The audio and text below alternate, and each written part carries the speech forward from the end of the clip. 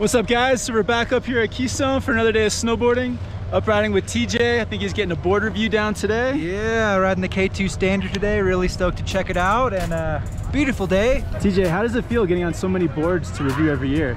I love it, honestly, man. It's definitely a little bit challenging switching from board to board, but the more you do it, the more you get used to it. At least that's how I feel. And you start to realize, you know, like the similarities between certain boards, and you can kind of anticipate how they're gonna feel a little bit. All right, man, we'll have to look out for your review coming soon.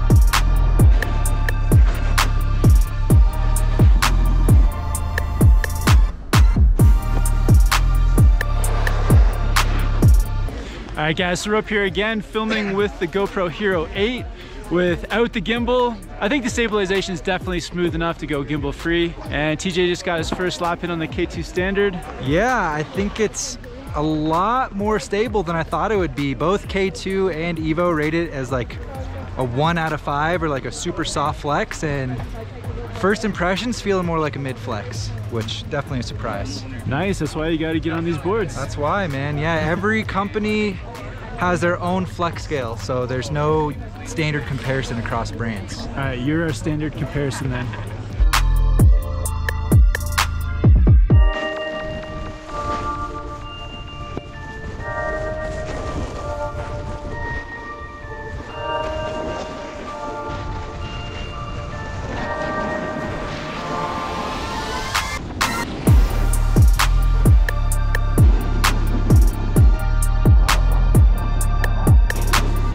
All right, first lap of the park today. TJ, what's the plan for the first lap?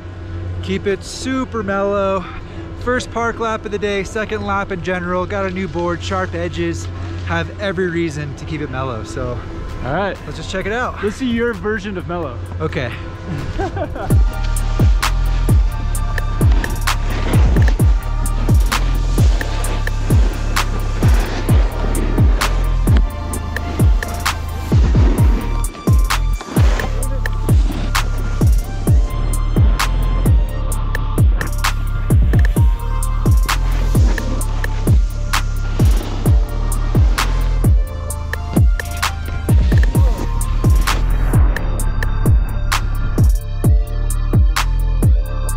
TJ, what are you doing to the board to review it? Like, what are some of the tests you put it through?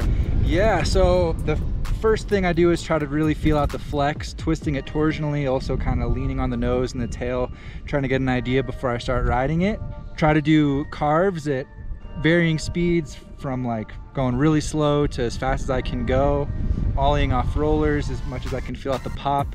Pretty much anything I can do to feel out every aspect of the snowboard. You know, there's multiple ways to feel things out, right? So like the flex you can feel in carving and butters when you're just straight flexing it when you're riding the park.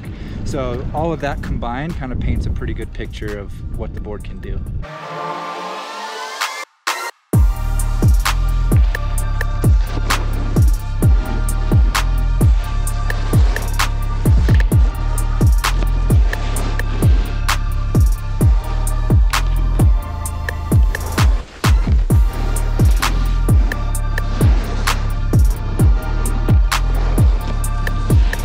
All right, guys, so today I'm taking it really easy. I had a really rough bail yesterday in the park.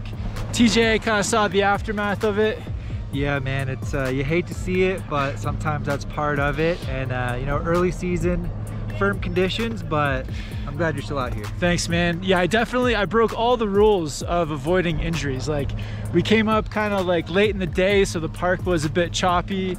I didn't do like my warm-up trick, so on some of the features where I was feeling comfortable the day before, I just went straight into some tricks that I was kind of pushing myself with, so I didn't take those progression steps.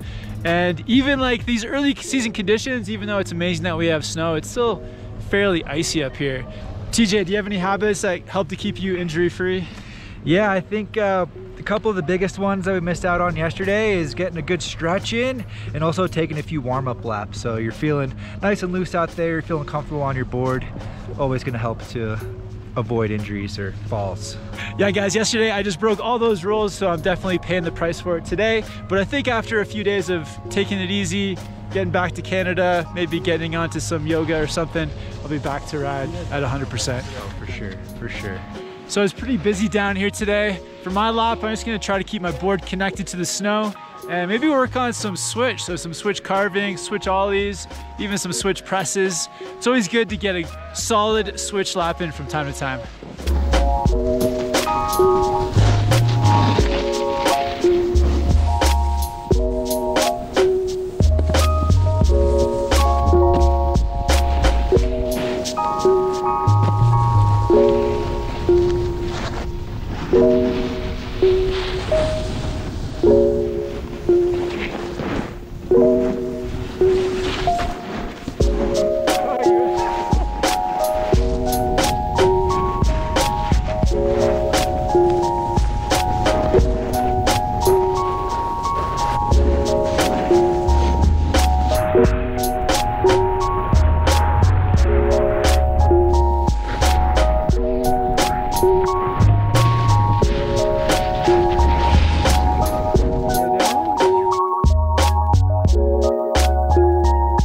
All right guys, so we ran into one of our friends from High Cascade, one of the coaches, Jess. Jess, what brings you out to Colorado? I'm just here to get some early season riding in before I start working for the winter. Nice, where do you work?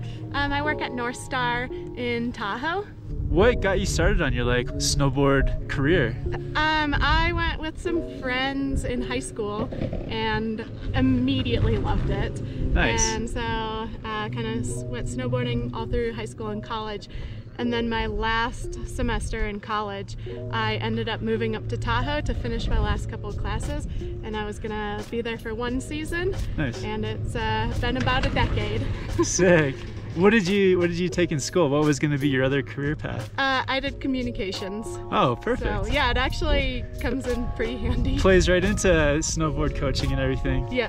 How did you end up at High Cascade? Because that's just such a fun place to be coaching. Yeah, it is. So I ended up going up to Timberline 1 year. I just got a spring pass. Yep. And loved it.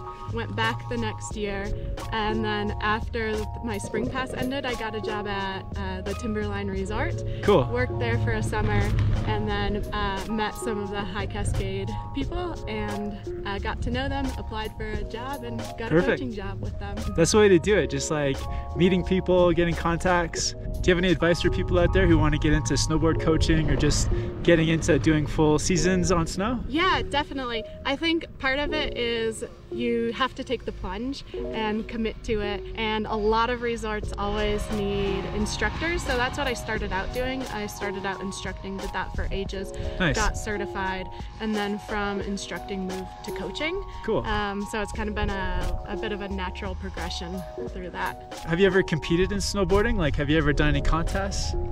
Not a ton. I've done some rail jams, just always for fun. Yeah. And then the last couple of years I started getting into banked slaloms a little bit more. Cool. We have a pretty rad one in Tahoe up on the Donner Summit. Nice. And it's called Rally for Rocker.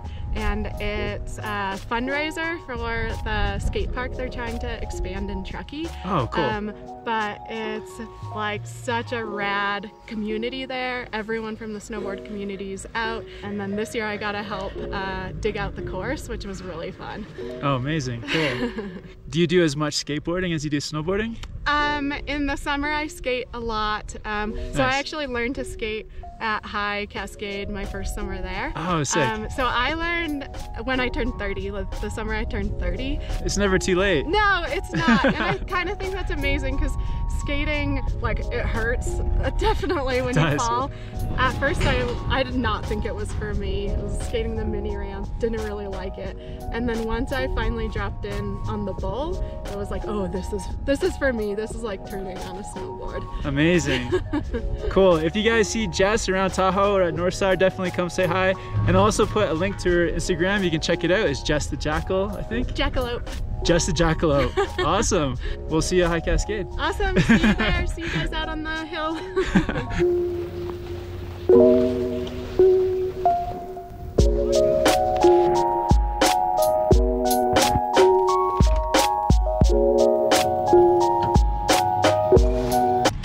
All right, guys, great day up there. Stay tuned because TJ will have a review out on the K2 Standard soon. TJ, you want to share any quick thoughts on the board? Yeah, I think maybe the most valuable piece from the review is that it's stiffer than advertised online. But yeah, good, all-around, versatile, intermediate rider kind of board. Nice, man. Yeah, looked like fun. Yeah, and quick shout out to everyone that we got to meet up on the mountain today and ride with. Even though I wasn't feeling 100%, I think today was maybe my favorite day just because of all the people we met. So shout out to you guys. Thanks again for watching, guys. Hope you're having fun out there snowboarding too, and we'll see you in the next one soon.